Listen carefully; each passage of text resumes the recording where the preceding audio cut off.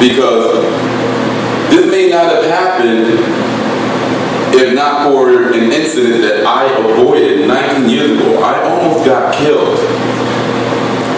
I was going to Temple University at the time, and after a workout that I had on campus at the gym, this tall English fellow who was also a student there asked me if I wanted to join the crew team. Hey fellas, I want you to take a long look at me. Can you picture me as a part of any crew team?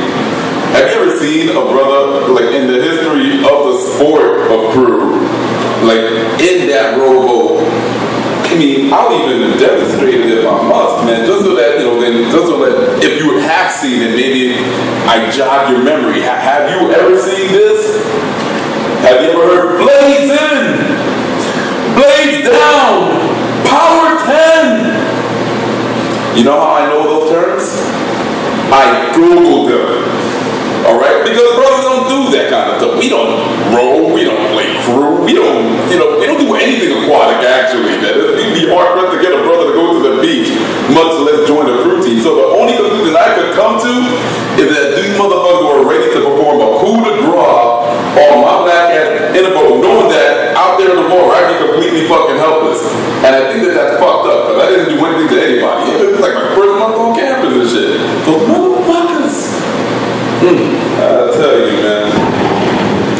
I don't know if you know this or not, but I feel like nothing's sacred, and it's for the reason of me coming upon the realization that Martin Luther King Jr. was not only a great civil rights activist, but a rampant womanizer. And I kind of feel like that sort of like minimizes what really was his dream then, if that's the case, did he have to edit his dream before that famous speech actually took place? At one point was the speech actually supposed to go down something like, I want all the children of all the races and all the colors all across America to join hands in unity.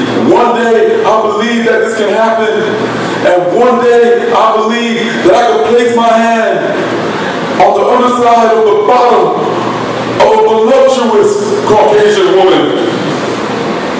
And then a few seconds later, he's rehearsing this shit in front of Malcolm X, and Malcolm X is like, nigga, you can't say that shit, man. This is not gonna fly. It's just a thought. But we gotta get the fuck out of here. So, I wanna get out of here on this. I wanted to let you know that the first thing I'm gonna do is have a smoke when I get out of here. And you were bringing up math before, okay, so I have a math question for you, okay? It's kind of tricky math, okay? Not exactly algebra. But how many people do I like to have around me when I'm taking my break outside and I'm enjoying a smoke? How many people? You don't have to be the only one to answer. Anybody else want to take a gander as to how many people I like to have around me? You motherfucker, the geniuses. Math savant, you are. And the thing is that I am a really interactive person, and I live a really interactive life. So those 7 minutes that I smoked that cigarette, and yes, I know that it takes 7 minutes exactly. I just want it to be between me. I just want it to be between me and my stogie. And not only did I get betrayed, but I got betrayed at the most oddest of times. I start my day at 5 o'clock in the morning, so it's 4:45. Okay, I'm up before the suns and the sparrows. And I'm thinking if there's any time that I'm going to be able to smoke alone, it's at this time. But no. Some dude pops up out of nowhere, and he's a guy that opens up a place not too far from where I opened up. And he's like, yo, man,